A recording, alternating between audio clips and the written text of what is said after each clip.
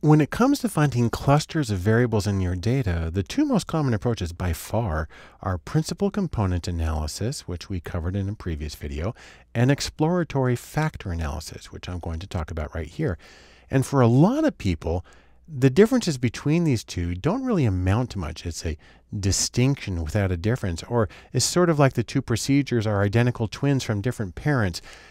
That's an interesting thing because these two methods make profoundly different assumptions about the relationships between the observed variables and the implicit factors that they're related to about really which one drives the other.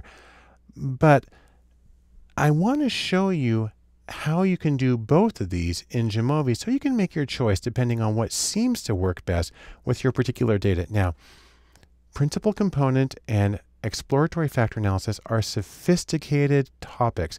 And my goal here is not to give you a thorough demonstration of the techniques and the theory, but really to show you how to set it up in Jamovi and where to find the output so you can match that up with your understanding of how these things work in real life. To do this, I'm going to use the Big 5 data set where we have information from people about age and gender, and then we have 50 variables with 10 each for the 5 major personality characteristics: extroversion, conscientiousness, agreeableness, openness, and neuroticism. And what we're going to do is come up here to Factor and choose Exploratory Factor Analysis. And the first thing we need to do there is tell it what variables we're going to use. Well, we're going to use the rating scale ones that are supposed to be measuring these 5 characteristics. And there's 10 each, so there's 50 total. I'm going to do a shift click down to the bottom and then move those over to variables. And then you can see the table starts propagating immediately. But we do get to make some choices. Now, first off, it's choosing to do 7. And we saw this when we did principal components as well. But I want to do it a little bit differently. So what I'm going to do is I'm going to come over here and I'm going to choose different extraction methods. Minimum residuals is a lot like the least squares criterion that we have in regression. And we have some other choices. Principal axis is going to make it practically identical to principal component analysis. Let's use maximum likelihood because that's also a really productive approach in a lot of situations. We can also choose different kinds of rotation. Remember, a rotation is a way of changing the way you get the results. Think about it, for example, that if you have height as one variable and weight as another, you can rotate the data a little bit because those are going to be highly correlated, and maybe you talk about big versus small, and it's a way of making it more interpretable. So we can come down here, and I like Promax, and so I'm going to choose that one. It allows for correlated variables, and it's going to shift the table a little bit over here, but we do still have 7 factors. Now, because I know this is supposed to be measuring 5 factors, I'm going to come right here and choose a fixed number, and I'll put in the 5 right there so we can see how well it lines up with that. When I do that, and when I let things sort in the order that they appear in the data, so we have E1 through 10 and so on, you can see they fall into this nice little step, step, step pattern where the off diagonal elements, there are numbers there, but they don't see them because they've been suppressed. Anything below 0.3 doesn't show. And that's why we're missing 1 here because that would be less than 0.3, and these ones are a little bit bigger, so they show. But you still see this really clear pattern going all the way down. I can sort them by size, but that makes it harder to interpret right here. I do want to mention a couple of other things that we can do. Number 1 is Bartlett's test of sphericity.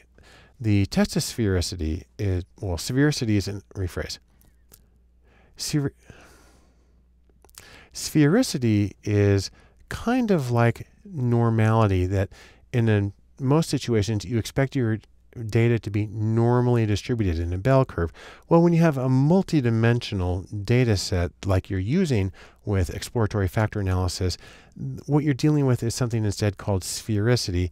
And if we come down here now, this is going to be similar to what we saw in our previous example with principal component analysis. Our data do differ significantly from sphericity. Now, probably the easiest way to check that, although it's a little tedious, would be to go back and look at the distributions of the 50 variables going into it to see, say for instance, are they symmetrical? Do we have outliers? You can check that quickest by doing a whole series of box plots where it's very easy to check symmetry and whether things sort of match the expectations of a normal distribution. Another thing we can do is come down here and start looking at the factor summary, which is going to tell us the sum of squares loading, the percent of variance that each of the factors accounts for, and the cumulative variance. And this is basically identical to what we had with the principal component analysis. We can also look at the factor correlations because I used a rotation that allowed for these to be correlated with each other. And that's what we have right there. There are a collection of model fit measures that are available as well.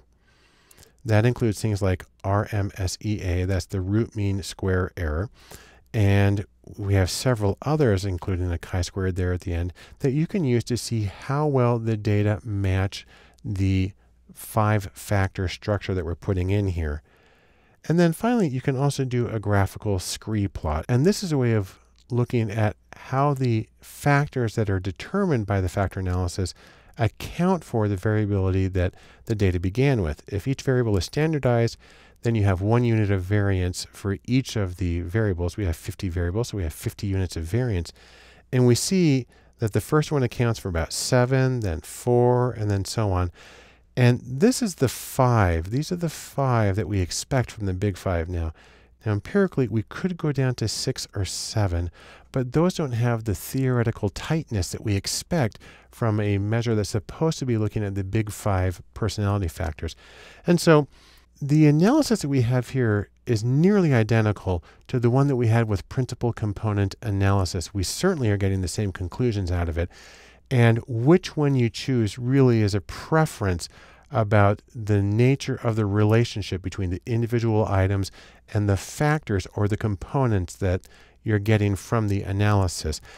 Either one's going to give you insight into how, for instance, you could group variables, and either one's going to help you find the stability of your data by averaging out across these items and getting more reliable conclusions that will work in new situations and help you put your insights into practice.